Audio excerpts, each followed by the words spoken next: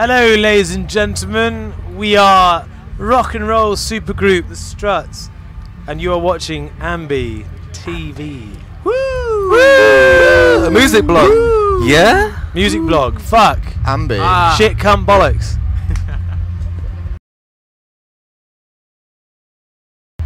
Hey everyone, it's Alicia from AMBY, and I would like to welcome you to our interview with the lovely guys from the Struts. Hello. Hello. How are you guys doing? Good, thank you. Very warm. It's very warm. How are you? I'm awesome. So excited to be catching up today. Indeed. We actually caught your set earlier at WayHome, and it was just awesome. So cool singing along, seeing everyone around me singing along. So just how are you feeling today about the show and just about everything going on right now? I think it was good. It was somewhat, you know, festivals can be a bit of a challenge sometimes, you know, because a lot of people sometimes aren't there to see you, but we were gifted with a very generous audience today, which was fantastic. But the only thing that was fighting against us was the beaming sunlight. Yes. Which yeah, I thought I was going to get sunstroke on stage. Yeah, you said that when you're performing. You're like, oh, I feel bad. I've made a condition. I've already spoke to the festival organizer, and he said you're not going to go on any earlier than 5 p.m. next time. So when the sun's down. The camping at WayHome is fabulous. I was wondering for you guys, have you camped at festivals before? Are you fans of it? Do you not like it? We have. We have. We went, Leeds Festival about, was it 3-4 years ago? 2013. And in classic British festival tradition, there was a lot of rain. And we actually, Gethin and I shared a little pop-up tent, and we thought it'd be a good idea to take a duvet. And within probably 2 hours of being there, it flooded completely. I had a soggy duvet and didn't have the most comfortable weekend of my life. But we got wrecked every day. That makes up for it. It was really bad. It was, you know, there was so much bad behaviour. It was quite legendary, actually. How we survived it, I really don't know. The best part of a festival is when you're in the van or in your car on the way home, and you've got that feeling that you got the it's raining outside because it's in England, you know. You got the heating on in your car, and you're like, I've made it. All I've got to do now is just drive 2 hours down the motorway, and I'm going to spend the next day in a bath. Yeah. And that's it. That's the best feeling. I kind of like the afternoon when you're just on a really nice level and the sun's out, because it did come out eventually, but we didn't bring any wellies, so it was just like mud everywhere. Yeah, that's always fun to walk through. Yeah, it was fun. We are now on the Dirty Sexy Summer Tour, so I have to ask, what has been the sexiest moments of this tour so far? Sweatiest, we can say the sweatiest. Okay. Because it's been a very sweaty tour. Dirty, sweaty tour, yeah. There's been a lot of sexy moments, you know. Every time I sort of like look back at Geff, that's a highlight for me. Seeing him work away at that kit like a plumber with his shirt off in the midday sun, you know. Nothing sexier than that. I don't know, actually Geff probably getting a lot of the most sexiest moments. Geff gets all of our asses. I do. All I can see, I look at 3 really hot asses up front of the stage, and you know, it makes me want to work through. Wish we were playing 3 hours sometimes. Bum inspiration. Bumspiration. Bumspiration. Aspirations. Ooh, very nice. Very nice. Very good. Why did we think of that? Let's just talk music. Everybody Wants is now out. We were briefly discussing that before the interview. So what's been the coolest thing to happen since you unleashed this awesome record with your fans? Ooh. It's been great. Like, to have our body of work out there. You know, I think we've seen it now on the live shows. People are coming, even today. You know, we've just dropped our new single called Put Your Money On Me, and people already know the words to it, and it's only just starting to be played on the radio. So it's really exciting times. We briefly touched on this in our last interview about how you guys just love pretty much everything about the 70s. So what would you say is your favorite thing about that decade, if you had to choose one thing? I would say 2 things. You know, the fashion was incredible, but I think that was linked into the attitude of like excess. Yeah. You know, bands were being paid like monstrous amounts of cash, and you know, music was at a level which no one had ever really seen before, and I would say, I'd say it's style and excess. Okay. I think my mum like grew up in the 70s, and in the UK we have a show called Top of the Pops. Yeah. I used to watch that. Yeah, so like every week it would be all different artists that are in the charts and stuff.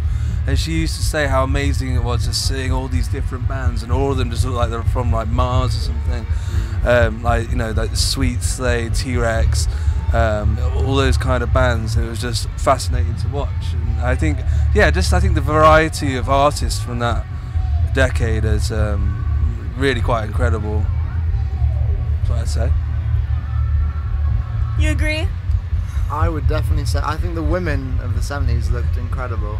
Like, you go around now and like a lot of the festival girls, they have the big like drawn on eyebrows, and it just doesn't cut it for me. I want to travel back in time and go clubbing. Date some 70s ladies. Yeah, you know. Geff just wants to live at Studio, what was it, Studio 54 in New York City, hanging out, shaking hips with Mick Jagger, and shaking hips with Stevie Nicks. Ooh, toilet troubles with Lou Reed. This is genius. We've got all sorts of puns coming today. Enjoying this. Well, not Reed, I really just got that. The Lou, Well, not only does the band have amazing music, but obviously your aesthetic is extremely cool. So I wanted to ask you guys, though, when you look back at fads that you used to go through, or the clothing you used to wear, is there anything that you're kind of embarrassed about? Yeah. What would some of those things be? Oh, I used to wear like the baggiest jeans and like, what's that make? I had those really big trainers. DC. Oh yeah, DC trainers. And I used to wear a DC hat as well.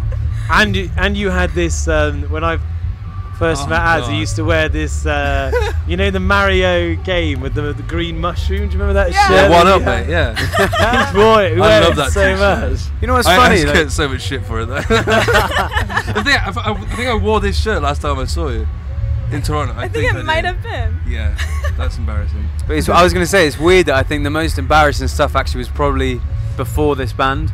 Okay. I think you're probably fishing for more of 2 years ago in our stage outfits that we did were like horrendous, but I actually think back in the day we probably all collectively wore you got some great photos from Facebook back in the day, haven't you? There was a football player or a soccer player I admired called Lee Trundle, and I think half of the population in Wales had his awful haircut of like blonde fringe and a bit of a mullet. I actually, little confession, I got my friends to dye my pubes blonde for a joke once to match my hair. Yeah, no. Did anyone in the band know that? No. Geff's always full of these strange I stories. come out with these things. That's disgusting. So that actually looked really cool, and I'm thinking of getting that look back. But the hair was awful. I've always looked great.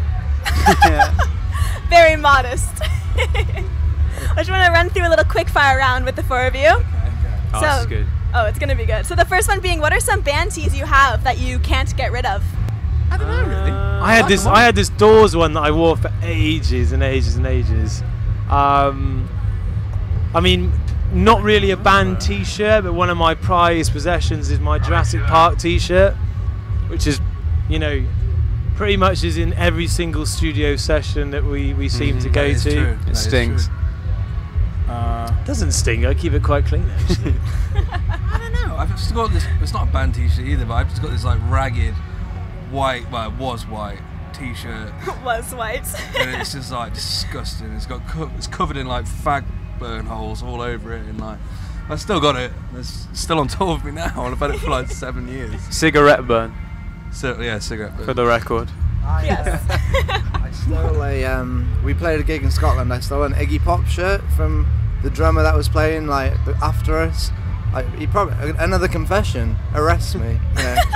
But I wore that I actually wore that at the weekend of debauchery in Leeds, and I think I left it there. But R.I.P. R.I.P. shirt. Yeah. There's actually a fantastic picture of Gethin wearing a strawberry onesie. You have to dig that up. Yeah, you've had some real outfits actually. Yeah. I'm I mean, I'm kind of the David Bowie of the group, obviously. Well, just to wrap things up today, is there anything you want to say to the Struts fans viewing? Any final parting words? Oh, have we got no more quickfire ones? Unfortunately not. I was given the wrap-up sign. Ah. I know. Just give us one quick fire. We'll say we love you, the fans. We Yeah, love we you love very the much, but we want one more quick One fire. more quick fire? All right, These guys so will understand. The last movie you watched that you really enjoyed? Last movie? Yeah. Fundamentals of Caring with Paul Rudd, because Paul Rudd is my boy. Your boy. Yeah. He didn't give birth to Paul Rudd. He didn't. Like, doesn't mean my boy literally. He does I look like my watched- dad, He though. meant. Actually, Paul Rudd does look a bit like my dad. I watched a fantastic film on the plane called The Mermaid, Okay. which is like a Chinese film, and I thought it was going to be awful, and then I was glued to the TV. Well, I said the TV, the The thing, little the 4x4 headrest in the front of headrest you. on the plane. But yeah, go check it out. The Mermaid. It's really, Mermaid. it's Crap, groundbreaking. Groundbreaking I films. watched the Spotlight. Spotlight. I agree with a good that. Film. That's heavy. I'll agree with that. That was a brilliant film. All right. Well, now I think it's time to wrap Now it up. it's time. Just thank you so much, guys, for catching up. We Thank appreciate you so much it. for having Thank you. us. Appreciate It's my it. pleasure. See you next time. And remember, to everyone viewing, you can visit us at musicblogya.com for all exclusive interviews, features, videos, and so much more with your favorite bands. See you next time. Music Woo. blog. Bye-bye. Yeah.